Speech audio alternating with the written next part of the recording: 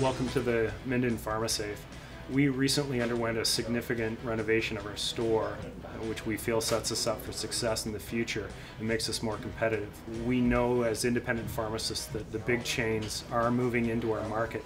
And when they do, we want to be ready for them and able to compete well.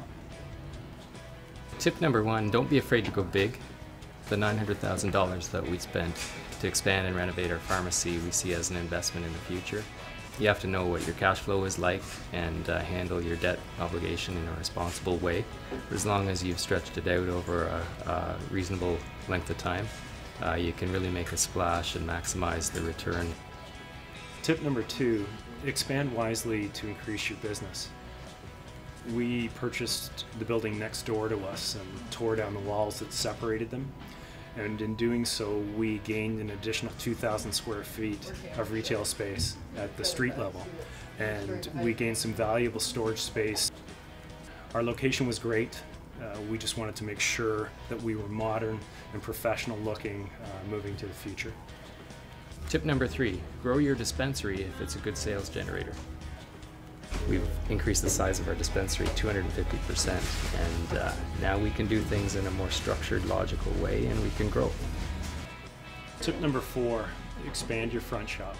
Each section within our front shop now has a distinct lighting, flooring, and a color scheme to it, which brings the feel of a mall within the store.